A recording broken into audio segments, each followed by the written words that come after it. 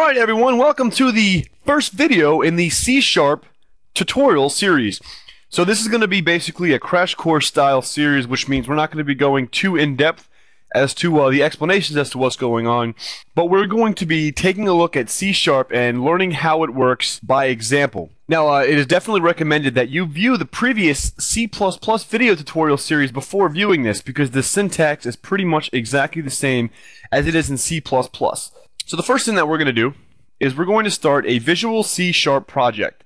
So I select File, New, Project. Of course, there also is a shortcut where you can do Control-Shift-N. We'll select this. Okay, so now we're taking a look at this dialog window here. You can see on the left side we have the different visual programming environments here as Visual Basic, C#, J#, C++. We're taking a look here at the Visual C#, and if we expand this, we can see that we have different selections as to the kind of application we can develop. So if we select on Windows, we can look over here on the right hand side. We're given an option of different templates that we can use. Since you and I are more interested in doing the hardcore style of programming, we'll click here on the empty project, which means it won't generate any code for us. And then down here under the name, we will call it Welcome to C#. And then we'll select OK.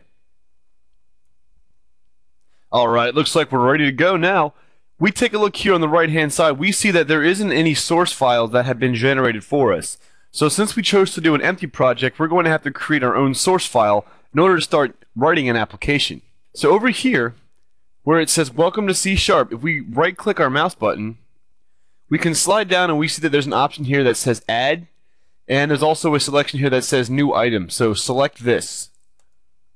When we get to the Add New Item dialog selection box, we see that we have a whole lot of things we can add to our project. We are interested in selecting this, a code file. And then down here we have the option of naming our code file. So we're going to call this welcome.cs. And then over here we will select the Add button. And now we actually have a source file. So this empty blinking cursor right here is our source file. Now that we have the source file ready to go, we're going to program our very first C# program. The very first line that we're going to add is the using command, and we're going to be using system. This is going to be defining the namespace that the rest of our program is going to basically assume. Since C# is an object-oriented programming language, we're going to declare a class object, and we're going to call it welcome. So we'll call this class welcome. Then after this, we're going to open and close a pair of curly braces. So inside here, we're going to declare our main function. We're going to allow this to be public, and along with being public, it's going to be static, and it's going to be a void function, and we're going to call it main. Those of you that are familiar with C++ and possibly, many other programming languages, this will look very familiar. So now that we have the basic skeleton of a simple program, we can actually compile this and we can see how it will do nothing. But what's the fun in that? Why don't we just write out to the screen the words hello, welcome to C#, or something along those lines. You can make it as creative or as uncreative as you would like. So what we're going to do is we're going to invoke the console class. The console class is the set of functions and variables and all that stuff that are going to communicate with the actual command terminal in Windows. So it's going to be console.writeLine.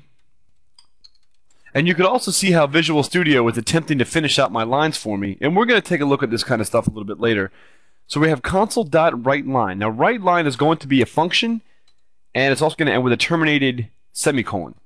So console.writeLine. Inside here we just put simple quotation marks, and then we could just say welcome to C#. Excellent. So those of you that are unfamiliar with the Visual Studio environment, in order to execute this program, we're going to have to do the following. Scroll your mouse up here to where it says Debug. When we select this, we have a couple of options. The one that we're going to select is the Start Without Debugging, or those of you that are into shortcut keys, I being one of them, Control F5 is the shortcut to do this. So we'll select that. Excellent. We can see that we have a command terminal where it just prints the words, Welcome to C#. Program this a couple of times, and we'll come back in another one, and we will learn some more about C#.